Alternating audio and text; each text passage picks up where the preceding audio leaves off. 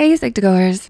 Busy, busy, busy. This expression of having no time, being a workaholic, and being constantly busy has become almost a bragging point, which is most definitely not healthy. Unfortunately, so many of us have bought into this mindset that we regularly overdraw on our energy banks and have become numb to the internal signs telling us to relax. If you don't pay attention, you may set yourself on the quick path to burnout. Prevention of this involves keeping stress levels in check. While there are certainly obvious signs of stress, it's important to recognize lesser known signs that hide themselves as other, unrelated symptoms. Let's look at these hidden signs of stress. Number 1, you're constantly tired yet can't sleep. This is the most prominent of the hidden signs. If stress has you feeling constantly exhausted, there's a good chance your mind won't switch off to let you get a good night's sleep, which is one of the most important things needed to recharge to enable tackling the next day. If you are not aware that extreme fatigue actually blocks you from falling asleep at night, you end up staying awake even longer, creating a never-ending cycle. Number 2, you're sick all the time. Stress affects your immune system. Chronic stress weakens it, leaving your body unable to protect itself from illness. So if you find yourself constantly sick, jumping from cough to cold to other illnesses, and there's no obvious reason for it, it might be stress. Number 3, you can't remember things as well as you used to. If you're finding trouble recalling that thing someone just told you yesterday, or can't remember what snack you had a few hours ago, and this is super weird for you, it could be due to stress. When stressed, your brain malfunctions, including the part that manages short-term memory. Even though long-term memory remains intact under chronic stress, prolonged exposure will affect your reasoning skills and problem solving if left unaddressed. Number 4, your anger and frustration are always out of control. Overwhelming stress commonly allows for intense feelings of anger or frustration to rush forth like a torrent with little to no warning. This rush is often disproportionate to the situation. Like when you're asked to do something that you've been putting off and you suddenly feel like snapping. Feeling this massive swell of anger and frustration can be jarring. What you can do is take a step back. You'll likely find that you're not really that angry at a particular person, but more the situation as a whole. So you can now break it down into smaller, more manageable bits. Number 5, you experience discomfort while sitting still for too long. You may not be aware, but other than the gun show in your arms or the grapefruit calves in your socks, there are numerous smaller muscles that help you stabilize. Those are the ones that hurt after using free weights and you say, I hurt in places I didn't know I had. Know what stress does? It makes all of the muscles tense. That means they're now tight. They're not all happy, flexy, and bendy. So you're no longer sitting in a nice, pliable cushion of your body. It's more like a slightly flexible rock. Does that sound uncomfortable? You bet it is. Do you unconsciously adopt positions like a hunched back or crossed legs to provide some comfort? Yeah, you likely do. I do too.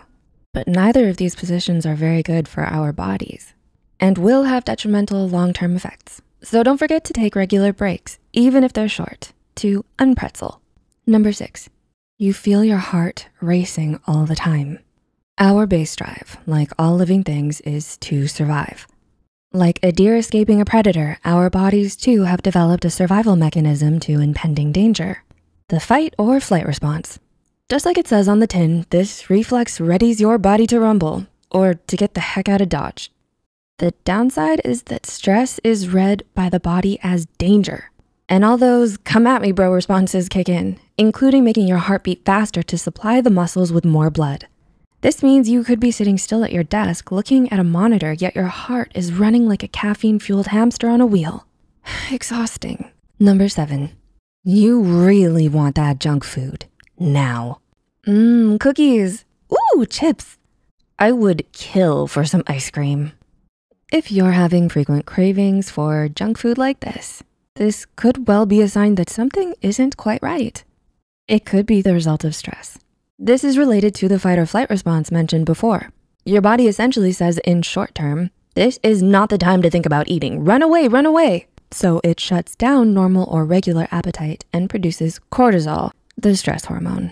This response also tells your system that there is intense energy consumption required. So now your body thinks it absolutely requires sugars and fats, basically fast fuel, for those muscles you need to throw down or run away from the predator.